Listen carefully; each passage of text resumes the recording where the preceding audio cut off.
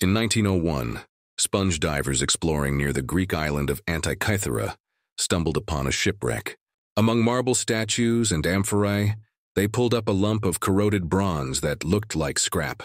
For decades, it sat in a museum case, until X-rays in the 20th century revealed a hidden world. Gears, wheels, and delicate inscriptions, all sealed inside. This strange device was built around 100 BCE, and it's now known as the Antikythera Mechanism. Many call it the world's first computer.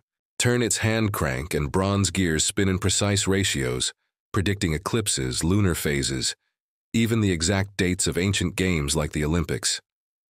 Its builders used over 30 interlocking gears, some no bigger than a dime, crafted with accuracy rivaling modern watchmaking. One feature tracks the Saros cycle, a 223-month pattern of eclipses. Another models the moon's irregular orbit using a clever pin and slot gear system. Etched on its plates are instructions in ancient Greek, tiny text almost like a manual, guiding its user on how to read the sky. But here's the mystery. Was this the work of a single genius, or evidence of a lost tradition of advanced craftsmanship? Some scholars think it came from Rhodes, an island known for its schools of astronomy, and perhaps even from the circles of Archimedes himself. If that's true, then the mechanism was not a one-off wonder, but part of a forgotten lineage of ancient engineering.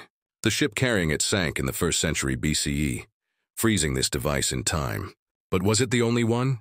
Or did entire workshops once produce these for wealthy patrons and scholars?